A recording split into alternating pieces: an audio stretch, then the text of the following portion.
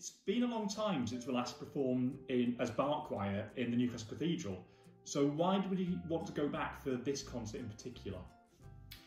Well, the cathedral has just had a major refurbishment and the space has been transformed, quite frankly. It's a much more flexible space now for performances. It's a much lighter space to work in. And I really wanted to try it out and see what it was like now as a performance venue. So it's a long time since we last performed there, and it seemed appropriate, particularly with the nature of the tippet especially. It seemed an appropriate space to use, and I'm really looking forward to trying it out again. Excellent, yes, so am I.